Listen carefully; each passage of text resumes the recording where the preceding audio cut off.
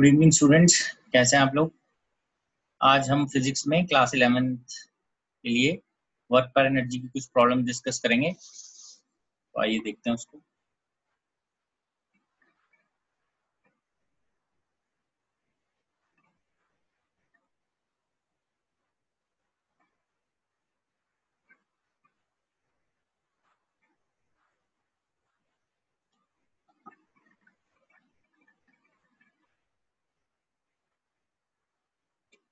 तो इसमें कुछ प्रॉब्लम्स हम लोग देख लेते हैं। टॉपिक हम कवर कर चुके हैं, कुछ प्रॉब्लम्स एनर्जी कंजर्वेशन पे और पावर में देख लेते हैं।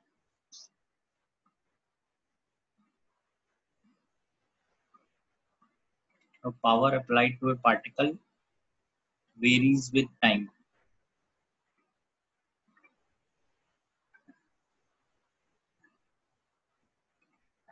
T as 3t square minus 2t plus 13 watt, where t is in seconds.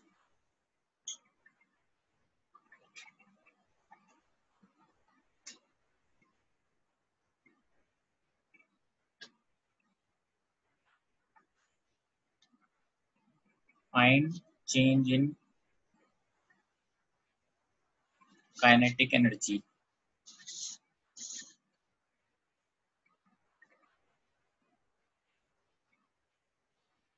between t is equal to 2 seconds and t is equal to 4 seconds.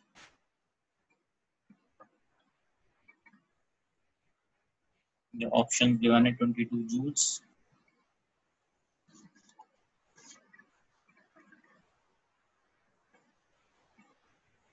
16 joules,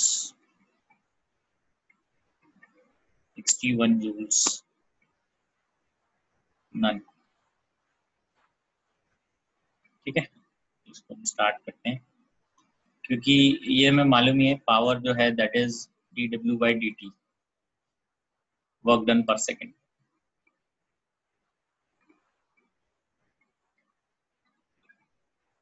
work done is 3t square minus 2t plus 13 dt हो गया। Integrate,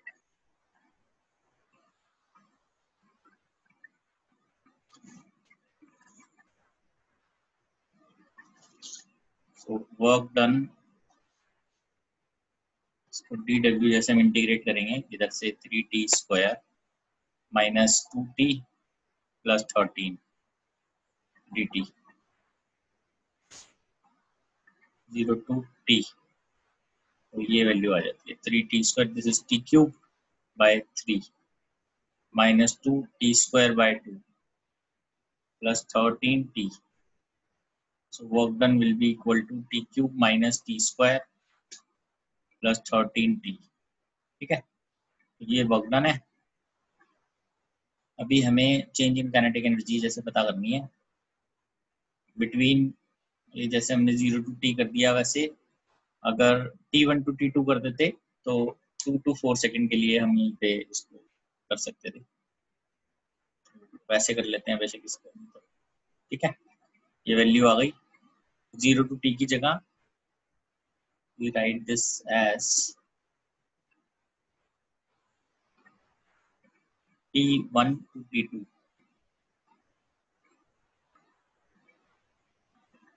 तो ये t1 to t2 2 to 4, this work done is equal to change in kinetic energy। ये value आ जाएगी 4 cube minus 4 square plus 13 into 2, this is 2 का cube minus 2 का square plus 13 into, this is 13 into 4। ठीक है, पहले t की जगह 4 डाला, फिर माइनस, फिर t की जगह पे 2 डाल दिया। 64, 16, 52, 26।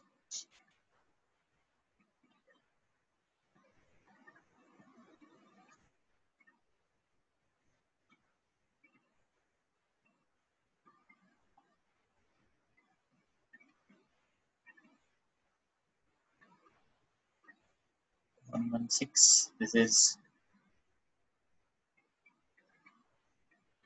120 minus 50. So final answer is coming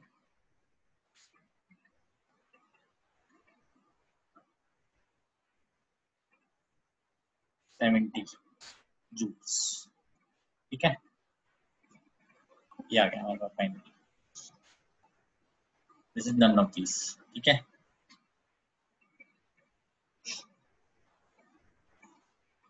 अगर यहाँ पे हम 1 करते तो इनमें से एक मैच करेगा, बट 30 लिखा हुआ है अभी, तो ऐसे ही करना है.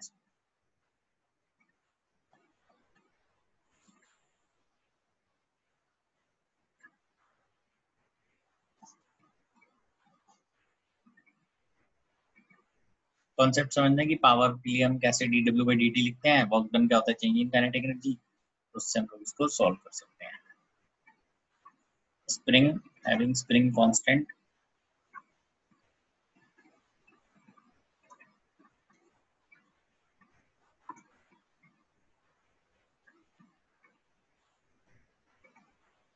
फाइव इंटू 10⁻³ न्यूटन पर metre, is initially unstretched.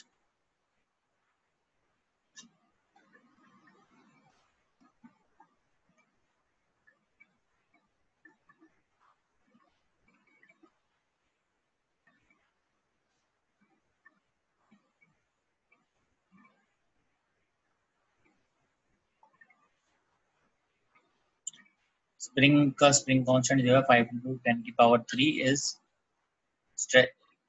is initially unstretched. Now it is stretched. Now it is stretched by 5 centimeter.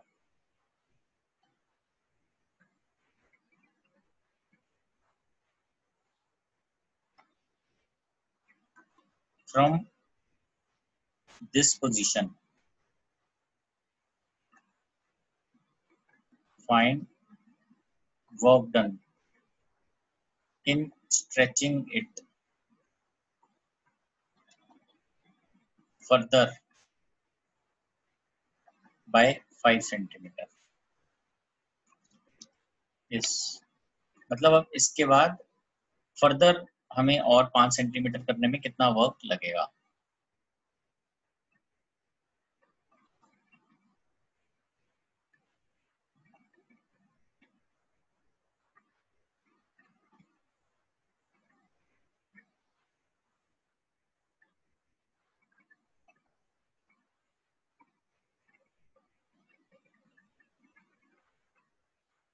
ठीक है, तो अभी इसको देखो कैसे करना है.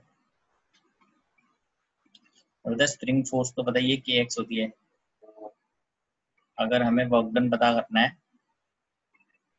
तो वर्क डन यहाँ से हम ऐसे कर सकते हैं, बता F/dx, x1 से x2 तक, ये बाहर आ गया. दिस इज x/dx, x1 से x2 तक. ये तो बताइए 5000. x1 कितना है, बेसिकली फर्दर 5 सेंटीमीटर का मतलब है टोटल 10 सेंटीमीटर हो गया. 5 सेंटीमीटर से मतलब 0.05 से 0.1. ठीक है, x/dx, x²/2,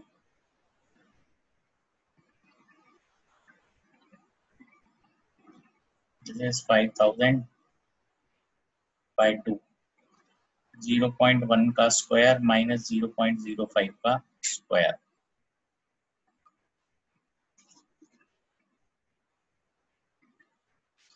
यह आ जाएगा 2500, 0.01 माइनस 25/12334. ठीक है, चेक कर लेते हैं कितना इसकी वैल्यू आती है.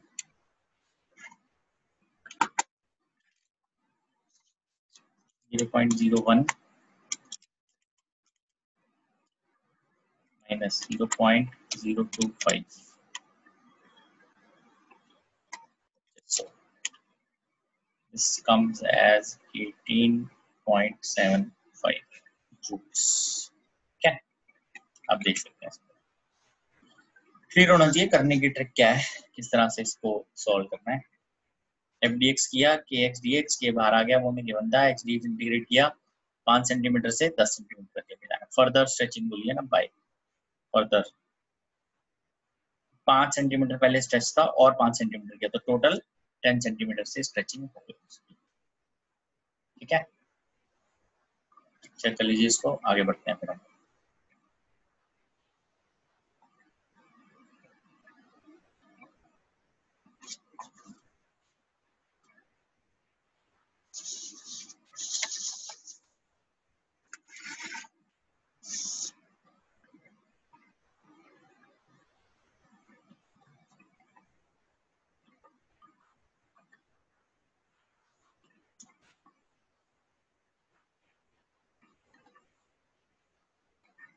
नेक्स्ट देख लेते हैं। Particle is released from a height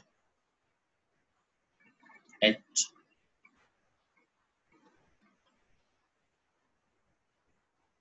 at a certain height, इसको ऐसे ले लेते हैं mgh at a certain height,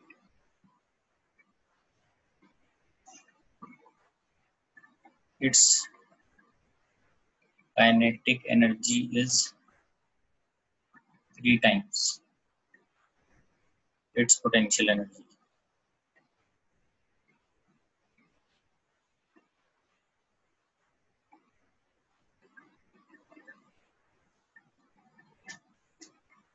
The height and speed of particle at that instant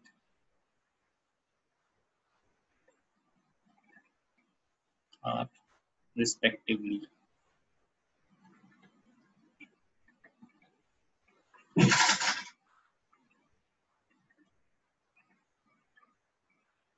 h by 4 comma 3gh by 2, c part, h by 2 comma 3gh by 2, h by 4 comma 3gh by 2।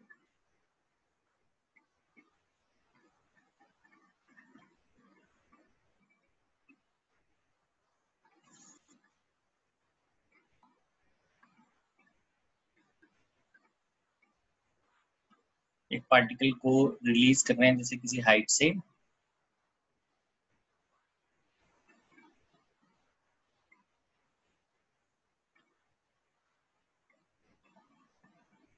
यहाँ से इसको release कर रहे हैं, it will move down. ठीक है ना, ये हाइट ले लेते हैं h, ये हो गया h माइनस h, यहाँ पर इसकी स्पीड है नीचे v, therefore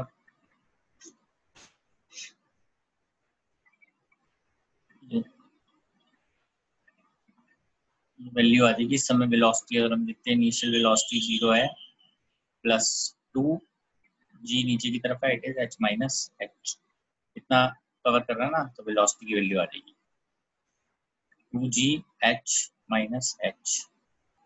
at this point,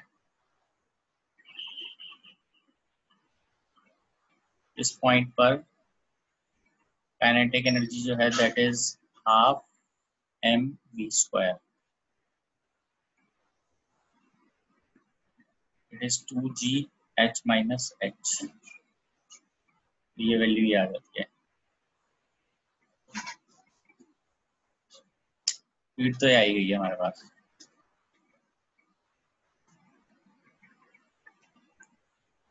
इसने बताया कि इस हाइट पे काइनेटिक एनर्जी जो है वो 3 टाइम्स इट्स पोटेंशियल एनर्जी है। अच्छा, ऐसा करने की बजाय ऐसे ही कर सकते हो आप। At this point kinetic energy is equal to 3 times potential energy, also kinetic energy plus potential energy जो है that is M G capital H, total energy के बराबर होगी। तो काइनेटिक एनर्जी ये है 3 times potential energy, 4 times potential energy is equal to M G H. Potential energy की value आ जाती है M G H by 4।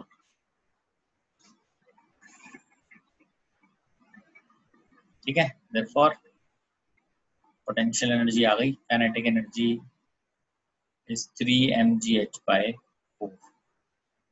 Kinetic energy जो है उसकी वैल्यू आप लिख सकते हो हाफ mv²। यहाँ पर अगर वेलोसिटी भी है, वेट कर देते हैं इसको, 3/4 mgh, ये हम कैंसिल, v² की वैल्यू आ जाएगी 3gh/2। वेलोसिटी आ गई 3/2gh। ठीक है, वेलोसिटी आ गई, पोटेंशियल एनर्जी आ गई, काइनेटिक एनर्जी भी आ गई, तो हमें हाइट भी पता चल गई। हाइट ही है, तो बॉटम से h/4 हाइट पे है। Potential energy at this point is mgh, therefore mgh equal to mgh/4। Small h की वैल्यू है h/4, ये आ गया हमारे पास। ठीक है, इस तरीके से आप इसको देख सकते हैं। चेक कर लीजिए एक बार फिर से कैसे इसको किया है।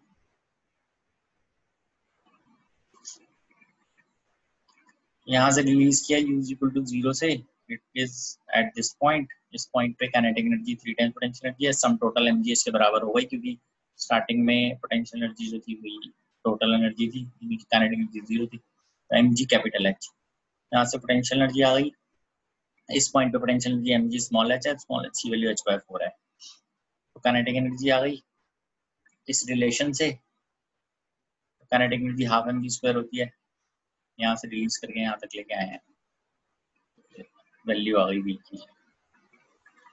ठीक है, स्मॉल h इज h/4 और 3/2gh है, D part is the right answer.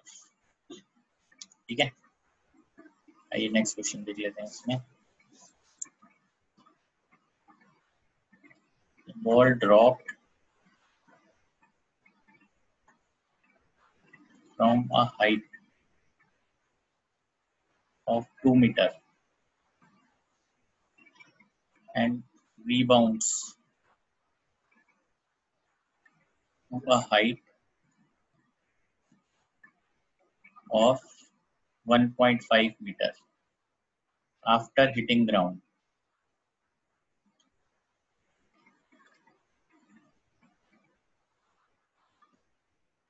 Then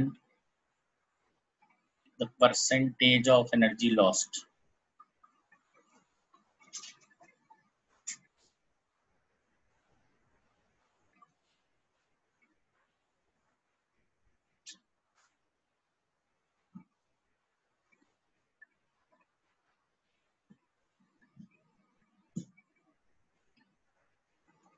ठीक है, ये होगा। इसमें आप ये देख सकते हो, पहले हाइट 2 मीटर से ड्रॉप किया, उसके बाद वो 1.5 मीटर तक फिर से जा रही है। एनर्जी लॉस्ट, तो इनिशियल एनर्जी आप देख सकते हो, टोटल एनर्जी इनिशियली कितनी थी mg into 2 height, total energy finally कितनी है mg इंटू 1.5। लॉस्ट एनर्जी कितनी है, एनर्जी लॉस्ट, तो ये आ गया mg into 2 minus mg into 1.5। Percentage lost is equal to ये energy lost, this is mg2 minus 1.5 upon mg2 into 100, 0.5/2 into 100, this is 25%। 25% energy इसमें loss हो गई। क्लियर है, इनिशियल एनर्जी थी mgh, h कितना है 2, एनर्जी जो फाइनल थी that is again mgh dash, h dash हो गया 1.5। लॉस कितना हुआ एनर्जी का, इसको सबट्रैक्ट करके पता कर लेंगे, बाय ओरिजिनल डालेंगे, इनिशियल mg2 इंटू 100 कर देंगे, परसेंटेज ऑफ लॉस्ट एनर्जी आपके पास आ जाएगी, दिस इज 25%। ये मतलब इस तरीके से इसको सॉल्व कर सकते हैं आप। ठीक है, तो आगे देखते हैं, बहुत चेक कर लीजिए आप इसको, फिर आगे बढ़ते हैं।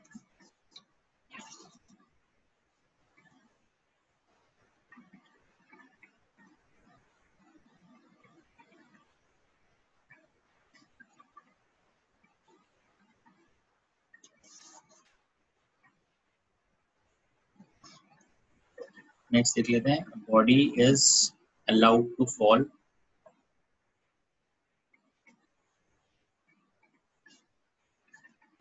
freely under gravity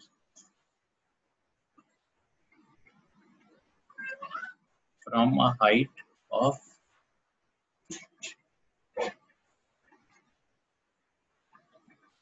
10 meter if it loses 25% of its energy on impact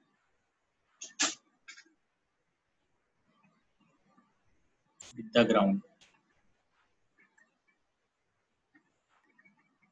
To what height will it rise after impact?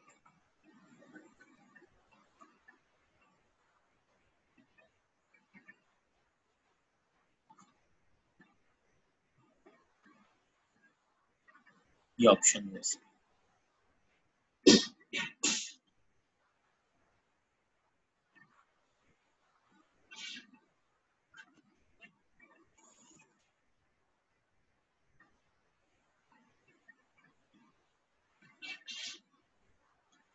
कैसे इसको करना है? Body is allowed to fall freely under gravity from a height of 10 meter. If it loses 25% of its energy on impact with ground, to what height will it rise after impact?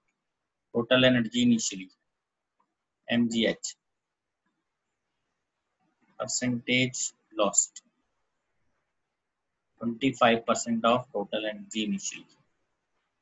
Total energy finally is 25% अगर loss हो गया तो ये बचा mg10 initially minus loss. This is mg10 1 minus 1 by 4. Also, total energy finally is mgh dash. Therefore, mgh dash is equal to mg10 3 by 4. h dash की value आ जाएगी 10 into 3 by 4. This is 7.5 meters. Clear?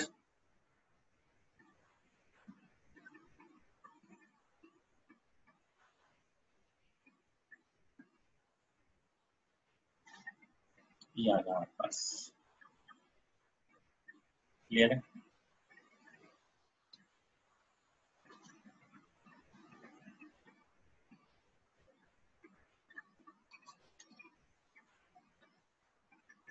ये देखते हैं. Body of mass m is released from height h above a spring balance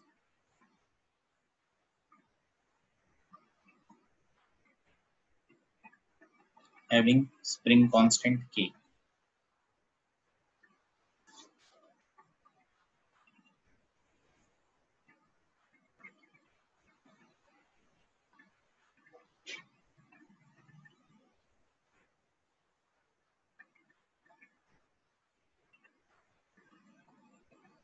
Find number 1, velocity just before hitting spring balance. Number 2, find maximum compression.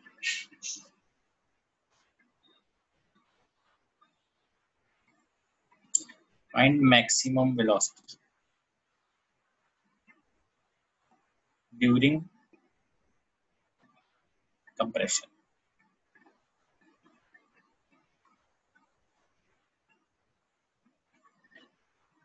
ये आ गया मतलब. ठीक है, ये इस टाइप से है, देख सकते हैं. ये इस समय स्प्रिंग जो है वो अनस्ट्रेच्ड है. ठीक है, अब यहाँ से आपको इसको स्टार्ट करना है. इस समय स्प्रिंग अनस्ट्रेच्ड है तो इस टाइप से देख लेते हैं।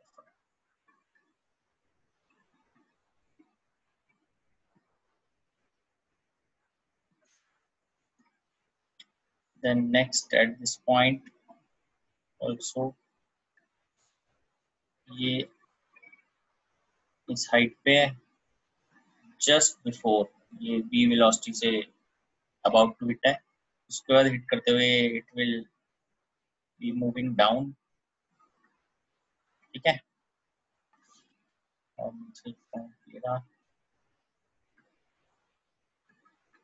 फाइनली ये मैक्सिमम कंप्रेशन तक यहाँ आ गया। ठीक है, ये आप अंडरस्टैंड कर सकते हैं।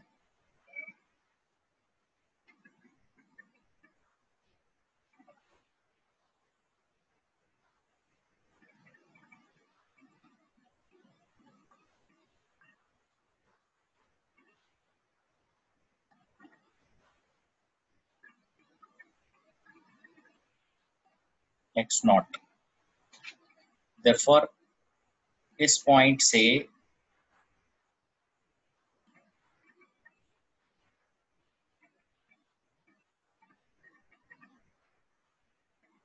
इसको ग्रेविटेशनल पोटेंशियल एनर्जी तो जीरो की लाइन लेते हैं, datum line.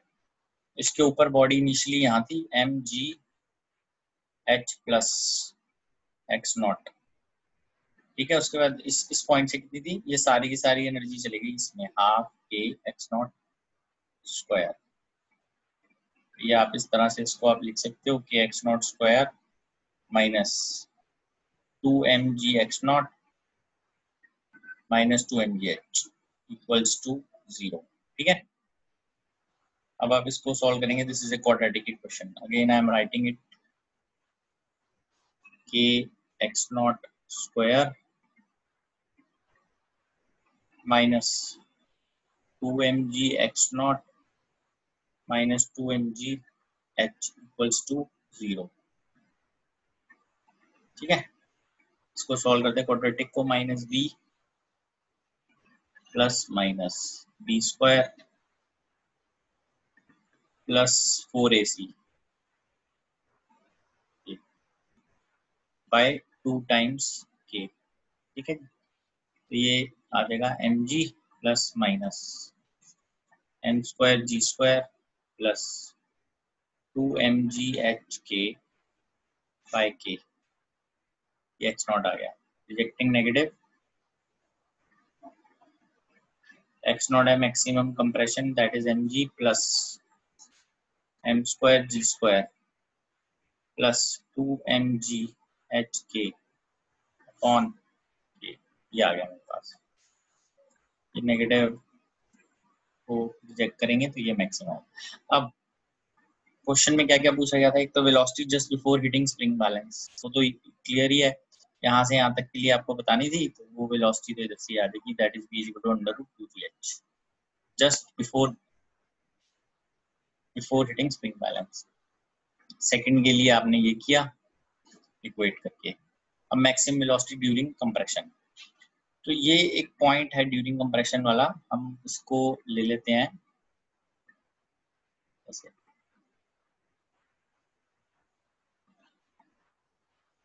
we call it x dash। ठीक है, इस पॉइंट पे ये कॉन्सेप्ट मैं लिख रहा हूँ थर्ड पॉइंट के लिए कि वेलोसिटी मैक्सिमम कब होगी। Velocity is maximum, velocity maximum तब होगी when net force on body is 0। ठीक है, तब इस पॉइंट पे नेट फोर्स जब 0 होगी तब वेलोसिटी मैक्सिमम होगी। तो आप देखेंगे इस बॉडी को अगर मैं यहाँ पे ड्रॉ कर लेता हूँ, तो इसके ऊपर के एक्स डैश ऐसे लगेगा और नीचे लगेगा M G. Net force is 0, तो फोर्स हमारी बैलेंस हो जाएगी, therefore kx dash equals to mg। x dash की वैल्यू हमारे पास आ जाती है mg बाय,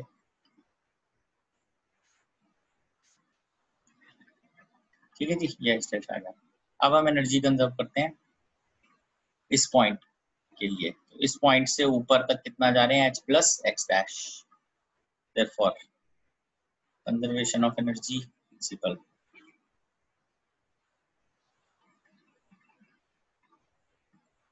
अप्लाई कर रहे हैं, M G H plus x dash, h plus x dash is equal to half M we square plus half के x dash square. X dash यहाँ पे डाल देते हैं, this is M G H M G square by के half M we square plus half के M square ji square by के square. तो ये वैल्यू आ जाएगी half M we square M G H plus M square ji square by 2 के। इसको उठा के उधर लेके जाएंगे तो ये हम माइनस कर देंगे तो ये आ जाएगा। ठीक है, finally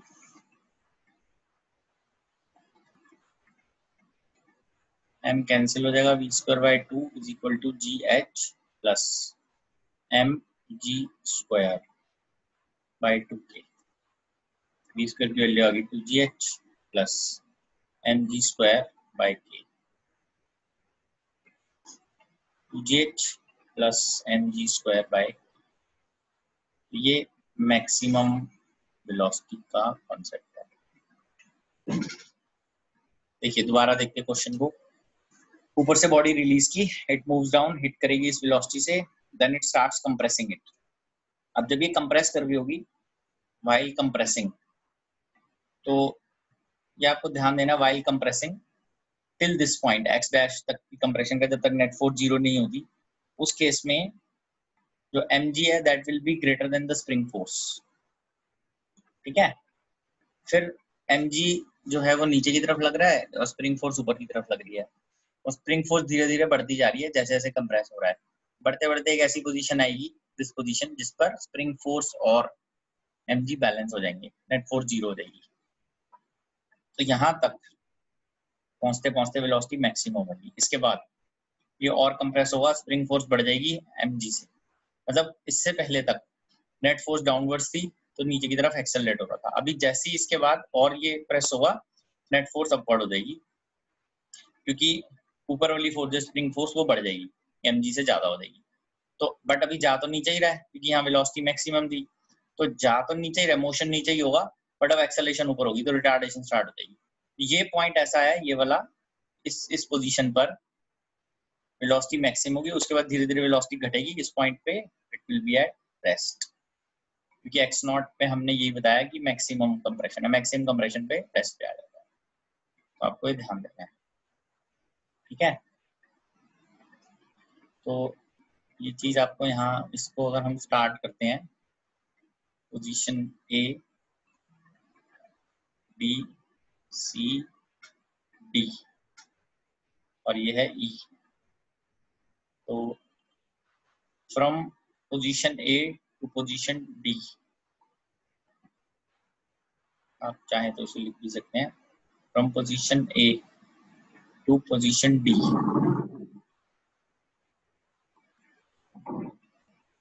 spring force which is acting upward,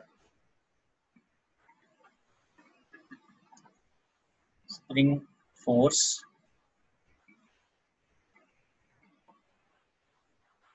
which is acting in upward direction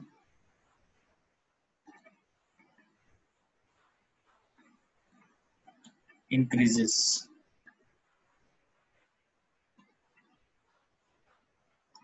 at position D. Net force is 0.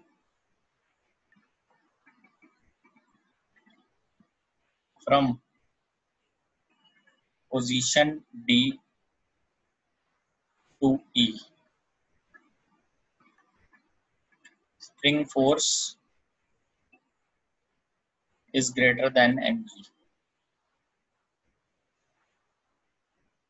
Therefore, it retardation uppers, मतलब नीचे जाते जाते वो 0 हो जाएगा, और इस पॉइंट पे नेट फोर्स 0 है, velocity is maximum, therefore velocity is maximum. इसके बाद वेलोसिटी फिर से घटनी स्टार्ट। ठीक है, ये आपको ध्यान ध्यान रखना है इस क्वेश्चन के अंदर, इंपॉर्टेंट प्रॉब्लम है।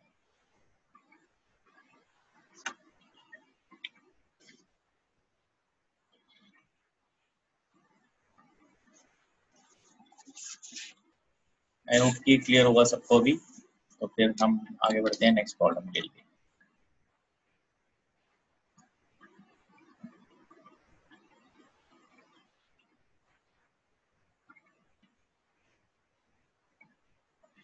जो स्प्रिंग का एक कॉन्सेप्ट देख लेते हैं हम। स्प्रिंग में जो ये स्प्रिंग है, इसमें स्प्रिंग कांस्टेंट क्या होता है, इसकी लेंथ एल है, तो k into L is always constant. अगर मैं स्प्रिंग को दो पार्ट में डिवाइड करता हूँ, k1 l1 k2 l2, then kl is equal to k1 l1 k2 l2, ये रहेगा।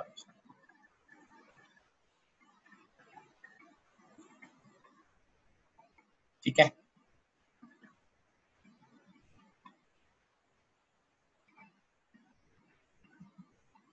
क्वेश्चन देख लेते हैं इसमें।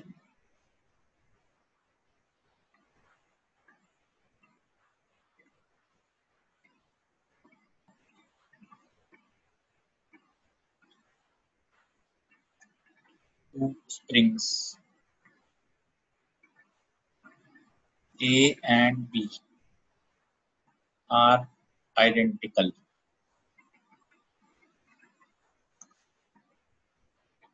but A is harder than B. इसका मतलब है जो स्प्रिंग कांस्टेंट है A का, वो ग्रेटर है B से। ठीक है, WA and WB represent the work done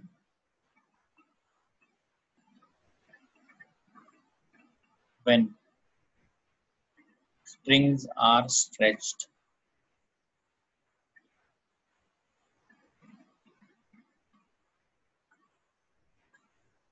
through the same distance,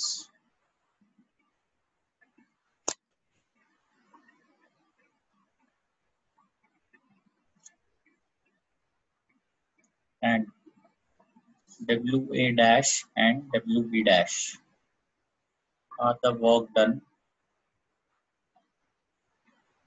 when these are stretched by equal forces. Then which is true? Clear हो गया, दो टाइप के वर्क डन हो गए, एक जिनमें डिस्टेंस सेम है वर्क डन में, और एक जिनमें फोर्सेस सेम है। So let us write this: WA greater than WB and WA dash equals to WB dash. WA greater than WB and WA dash is less than WB. WA greater than WB and W dash A is greater than W dash. WA less than WB and WA dash less than WB dash. ठीक है, तो आइए अब इसको understand करते हैं। तो अभी there are two springs A and B. KA is greater than KB. So work done in A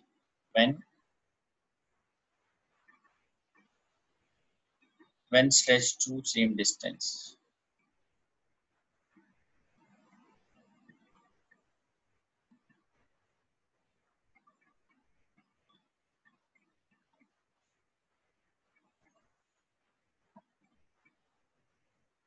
Work done है half KA x square, क्योंकि वर्क डन सेम डिस्टेंस है, मतलब सेम डिस्टेंस से स्ट्रेच किया है।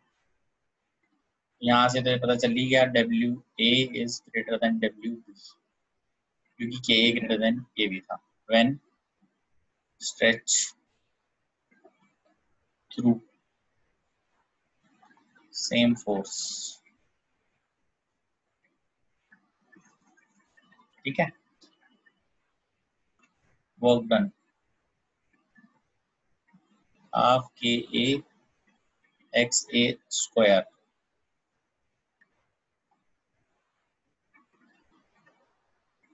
XB square. Also force is same, which is KA XA equal to KB XB.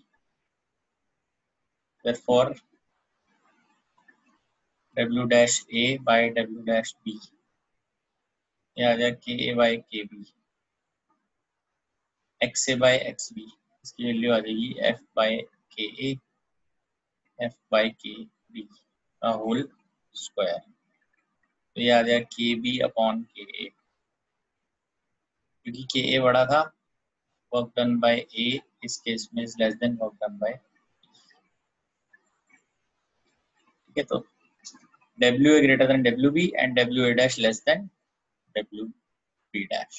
या check कर लीजिए बेटा. इंपॉर्टेंट क्वेश्चन है, this can be asked any time.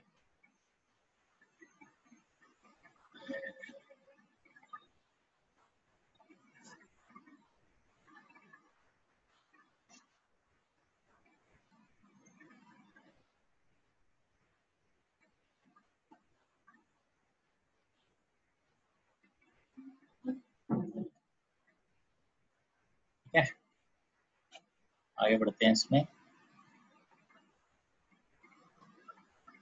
Clear होना चाहिए. एक बार डिस्टेंस सेम किया हमने तो उससे भी क्लियर हो गया. एक बार फोर्स सेम की उससे भी क्लियर हो जाता है. एक्स और एक्स बी की वैल्यूज में हम डाल देते हैं. ठीक है, ये आगे बढ़ते हैं.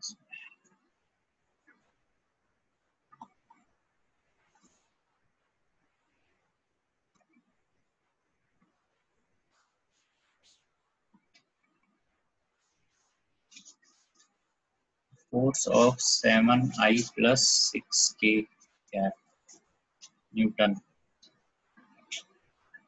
makes a body move on a rough plane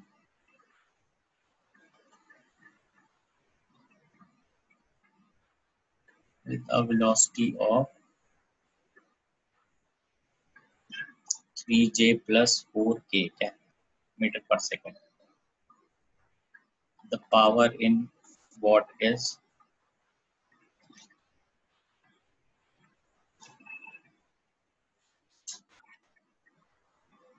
24, 54,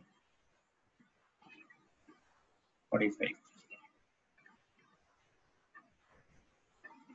Power is F dot V. 7I plus 6K cap. 3J plus 4K cap. I इधर है नहीं, वो जीरो हो गया. इधर J कैप नहीं है लेफ्ट में, वो भी जीरो हो गया. 6 into 4, 24 watts. चेक कर लीजिए.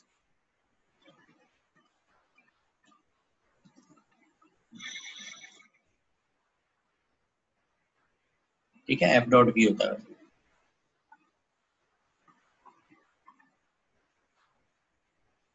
Body of mass m is accelerated uniformly from rest to a speed v in a time t.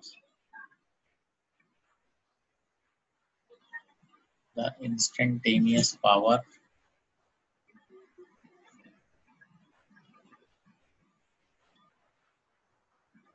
delivered to the body as a function of time t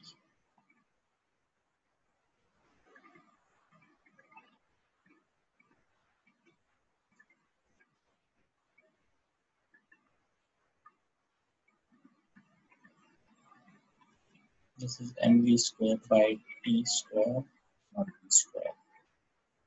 mv square by 2t square small t, mv square t square by 2t square.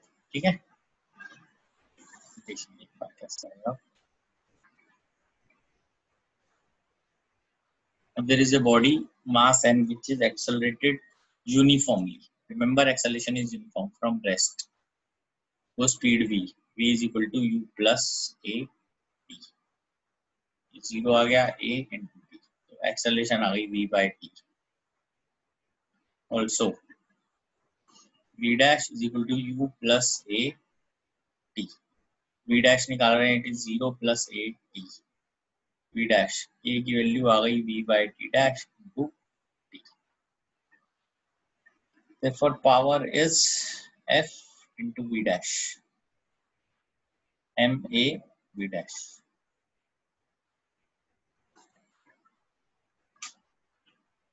Power की value आ जाएगी m into a की value है v capital y t, sorry t dash by capital t है.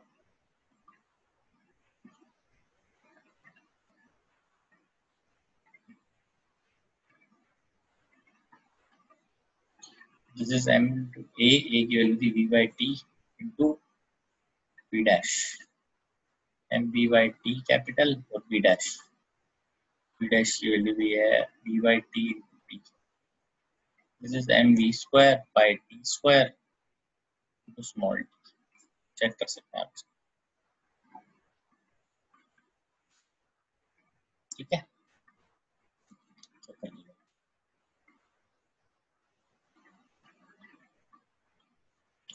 पहले हमने given velocity v और capital T से acceleration निकाली, क्योंकि यूनिफॉर्मली एक्सेलरेटेड है, एक्सेलरेशन आ गई. फिर जनरल वेलोसिटी निकाली as a function of time small t, v is equal two plus at से v dash is equal to 0 plus at. a की वैल्यू यहाँ पे डाल दी, फिर power f into v dash कर दिया एट एनी टाइम t के लिए. f m में होता है, v डैश तो निकाला ही है, p by capital T into small t कर दिया, ठीक है. आगे बढ़ते हैं.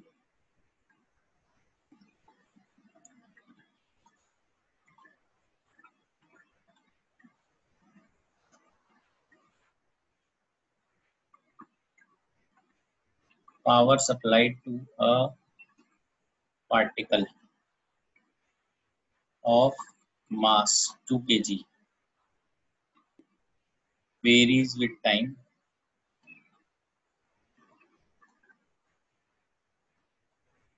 as p is equal to 3t square by 2,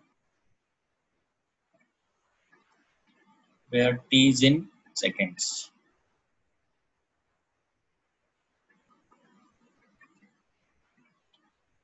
If velocity of particle at t is equal to 0 is v is equal to 0, then velocity of particle at t is equal to 2 seconds will be 1 meter per second, 4 meter per second, 2 meter per second, 2 meter per second.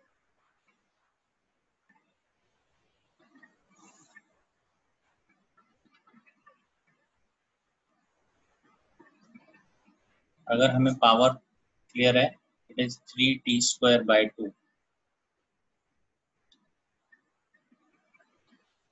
हम power को ऐसे भी लिख सकते हैं, it is dk by dt, the change in kinetic energy. This is dk by dt is equal to 3t square by 2. dk is equal to 3t square by 2 dt. Integrate.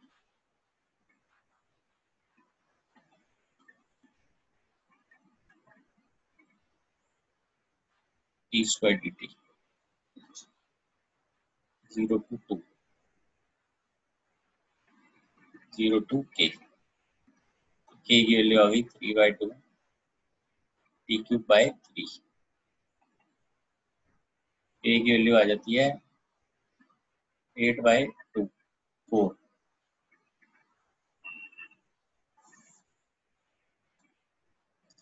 therefore k is half m v square क्योंकि initial तो velocity 0 ही थी m भी दिया हुआ है v square आ गया 4 v आ गया 2 metre पर सेकेंड ठीक है जी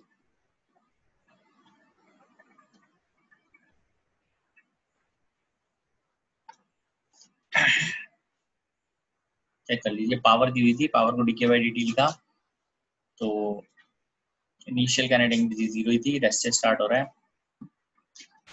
फाइनली हमने 2 सेकंड्स पे काइनेटिक एनर्जी फाइंड की उसको हाफ एम वी स्क्वायर किया तो वेलोसिटी आ गई हमारे पास ठीक है नेक्स्ट एक क्वेश्चन देखते हैं and 8 kg metal block of dimension 16 centimeter into 8 centimeter into 6 centimeter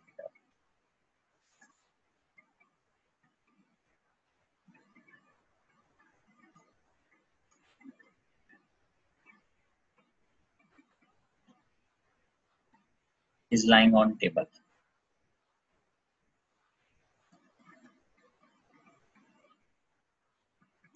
with its face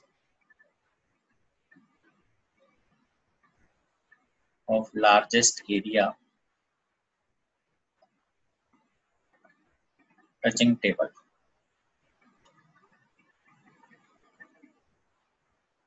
If g is equal to 10 meter per second square, the minimum amount of work done in making it stand with length vertical is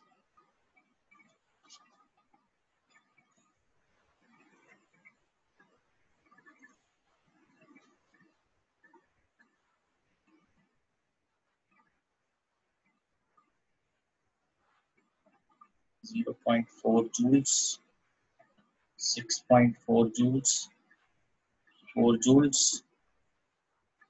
12.8 joules. ठीक है ना अभी देख लेते हैं यहाँ पर क्या है बेसिकली पहले कुछ आप इस तरह से इसको समझ सकते हो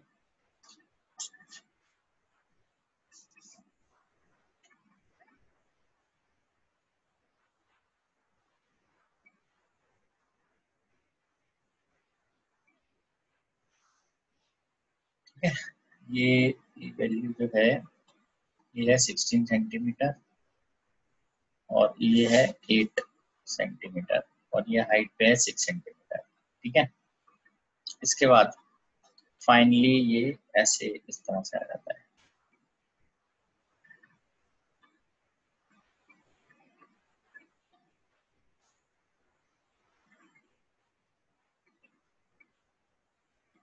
ये 16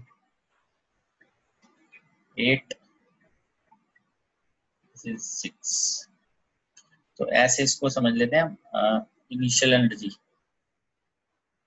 mg इसके मिड पॉइंट पे एक्चुअली सारा मास होगा तो ये अगर डेटम लाइन है आप ध्यान देंगे इधर भी ये डेटम लाइन इनिशियल एनर्जी जो है वो हो जाएगी 6 सेंटीमीटर टोटल था तो ये इसकी हाइट कितनी होगी सेंटर की 3 सेंटीमीटर दिस इज 3/100 ऐसा यूनिट में इधर पोटेंशियल एनर्जी फाइनली अगर हम देखेंगे तो ये जाएगा mg 16 का हाफ 8 सेंटीमीटर तो this is 8/100 therefore work done final energy minus initial energy तो जाएगा 8 - 3 5 mg/100, तो ये वैल्यू आ जाएगी 5/100, मास कितना है 8 इंटू जी कितना है 10, दिस इज 4 जूल्स। ठीक है बेटा, तो आज के लिए इतना ही करते हैं। वर्क पर एनर्जी हमारा कंप्लीटली खत्म है, नेक्स्ट क्लास हम कोलिजन स्टार्ट करेंगे। Thank you.